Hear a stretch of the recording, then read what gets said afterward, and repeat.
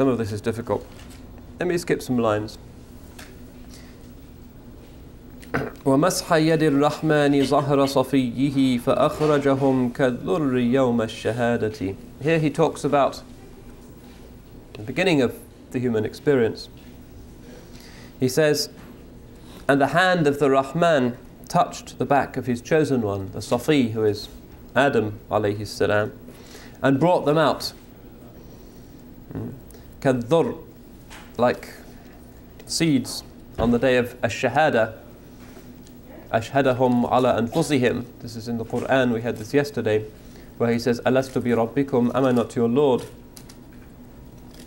وأشهدهم والكل منهم موحد هناك وبعد الأمر ناف ومثبت. And he made them bear witness, all of us. And every one of them was muwahid, affirmed tawheed. How could they have done otherwise when they were in the presence of Allah subhanahu wa ta'ala?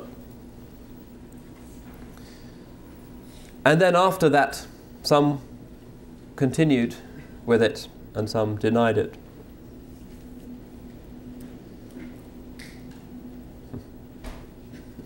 وَسِرًّا خَفِيًّا حَارَ فِيهِ أُولُو النُّهَى عَلَى صُورَةٍ لِلصُّورَةِ الْآدَمِيَّةِ. Here he talks about the theomorphic quality of Adam, the human capacity to be in the image of Allah subhanahu wa ta'ala.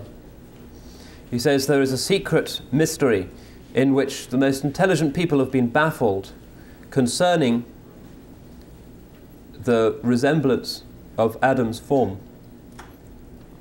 فَنَزِّحْ إِلَهَ الْعَالَمِينَ وَقَدِّسًا عَنِ الصُّورَةِ الْحِسِّيَّةِ الْبَشَرِيَّةِ. So declare the Lord of the worlds high above, transcendent above, and too holy to resemble any physical human form. Allah has no dimension, He has no form, because those are properties of created beings. وَغُصْفِي بِحَارِ السِّرِّ إِن كُنْتَ عَارِفًا بِسَاحَاتِهِ الدُّرِّيَّةِ الْجَوْهَرِيَّةِ وكن في أحاديث الصفات وآيها على مذهب الأسلاف حيث السلامة. And plunge into the seas of this secret if you are a knower of it, in its shores that are made of pearls and of jewels. But be always concerning the hadiths that are about the divine attributes and these verses, following the madhab of the aslaf, the salaf, because there is safety.